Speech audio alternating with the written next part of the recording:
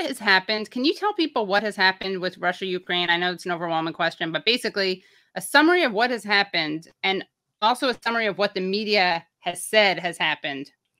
So it's a little confusing because you have so that they went Putin obviously went into the Crimea back when Obama was president and essentially took it. So this is the the part of the world in the Black Sea where we had wars fought over in the 1800s, where Yalta is, sort of traditional Russian resort of the upper classes once upon a time. Has always been associated with Russia. And then there are these two other regions that are sort of predominantly ethnically Russian, linguistically Russian, and there's been fighting and discord in these areas for some time. And we're talking about places like Donetsk, Luhansk, and it's a stretch of eastern Ukraine that's sort of on the very edge of the country, and the bottom of it is at the Sea of Azov, and it's been kind of in dispute for some time now because there's been fighting in these regions between separatists and the Ukrainian government, and Putin essentially just recognized these two territories. And the United States has chosen to call that an invasion, and I don't think that's completely irrational.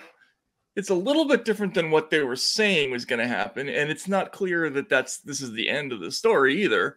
But so there's going to be some sanctions. They're pretty mild, I would have to say, all things considered. They're seizing some personal property. They're talking about going after Putin's assets, but they'll never be able to find it, even the smallest part of it.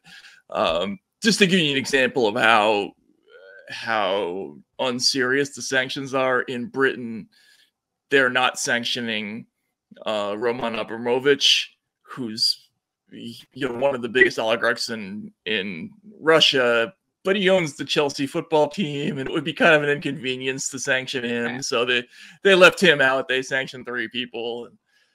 So so far there's no real pushback. Now this has had a major impact on the financial markets, which have plummeted a little bit because I think there are fears that this is going to disrupt the energy markets in particular.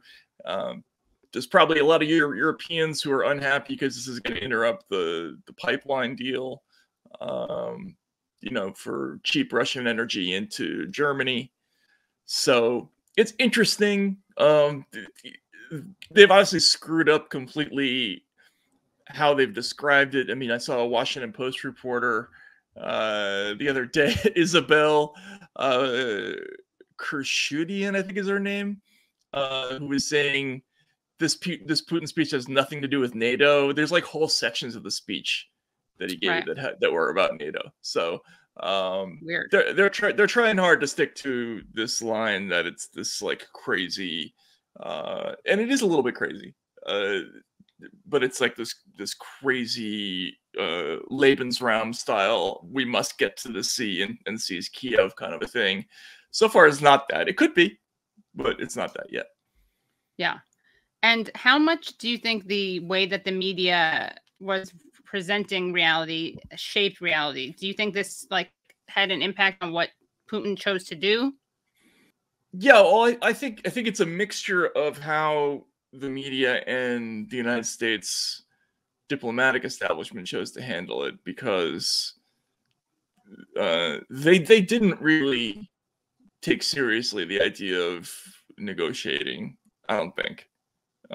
I called this wrong. I didn't think he was going to do anything at all, because what I thought was going to happen in the end was he was going to make a whole bunch of aggressive maneuvers, and the United States was going to quietly send a back channel message that, okay, we're not going to try to bring Ukraine into NATO, and then he would back off, and really nothing would change.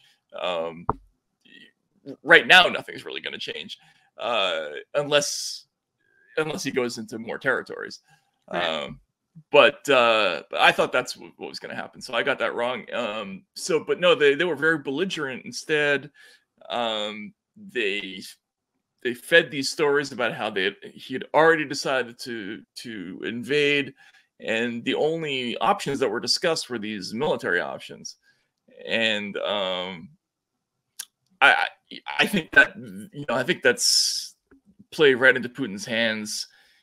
He's probably taking some pleasure in the fact that the Europeans and the Americans are probably a little bit at cross purposes about what happened. And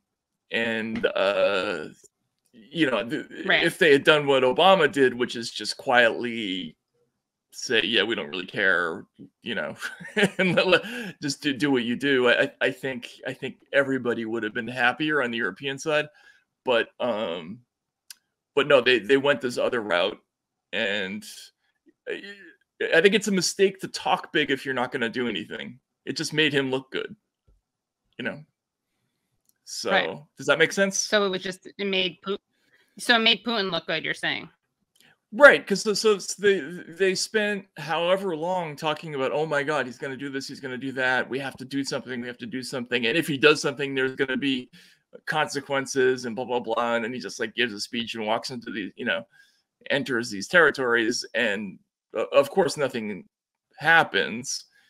Whereas what Obama did was much smarter. Like he didn't risk any political capital on this at all. He recognized up front that the United States was not going to commit troops, was not going to get into a military battle over an area of the country, of the world, that was much more important to Putin than it is to us. We have no strategic interest in this area at all. And the history of this region is very unsettled. So rather than do that, rather than just quietly say like, we're going to let this one go, or the alternative would be to go in there, and actually put troops or something. I don't think that would have been a good idea either. But what they did was the middle ground. They raised a ton of fuss, and they said, they saber rattled a lot, and then they just did nothing.